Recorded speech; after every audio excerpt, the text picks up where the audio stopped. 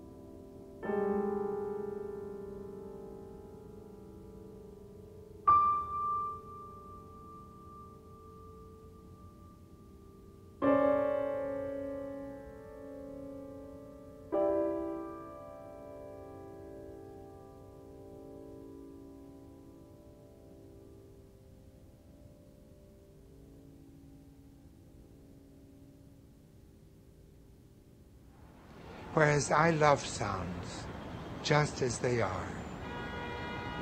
And I have no need for them to be anything more than what they are. I don't want them to be psychological.